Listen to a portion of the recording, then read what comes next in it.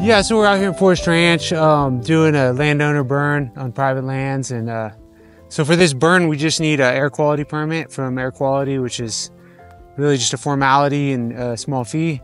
Also call them in the morning. So I called air quality this morning and got an authorization to burn. You know, they just said, watch your smoke.